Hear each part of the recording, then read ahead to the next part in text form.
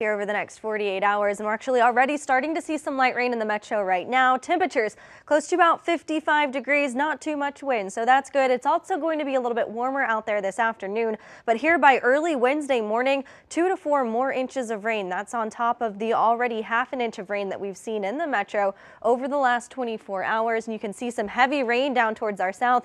That's lifting north, and I think after about 9-10 o'clock, a better chance to see some of that heavier rain closer to Lincoln and Omaha here early this morning. Though we zoom in a little bit closer, you can see on dual pole super Doppler just that light rain across the area, although again a better chance after about 9 or 10 for some heavy rain across the metro, along with some thunder and some lightning, and the heavy rain actually expected as we head through the entire day today. So wet conditions expected for your evening rush hour. Overnight tonight, those rain chances continue.